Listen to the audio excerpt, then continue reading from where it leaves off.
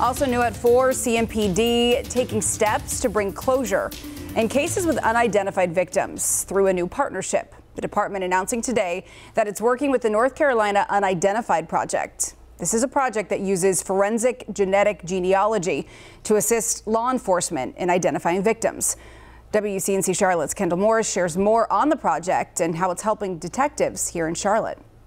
This partnership with the North Carolina Unidentified Project helped investigators solve a case that was more than a decade old, providing closure for police and for a family left with questions about their loved one.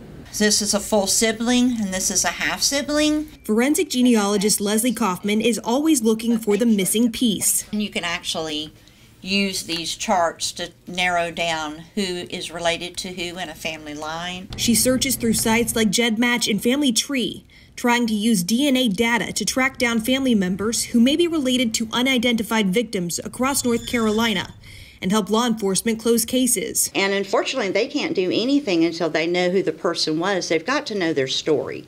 They got to know who this person was. And that was the case when a skull was found near Wadsworth Place, just north of Uptown, in October 2010. Police not knowing who the skull belonged to for nearly 12 years. Had it not been for this genealogy work and Leslie Kaufman, we never would have determined this person's identity. CMPD funded the resources for the North Carolina Unidentified Project to trace the skull back to 45-year-old Napoleon McNeil. Prior to forensic genetic genealogy, we had to rely on reports to make educated guesses to go out and find family members to potentially link our victims to. And this tool has really just opened that up. CMPD looking to identify 11 other sets of unidentified remains with the help of the project. It's thrilling to be able to give these people back their names, give the family answers. Forensic genetic genealogy helping find the last piece to years-old puzzles.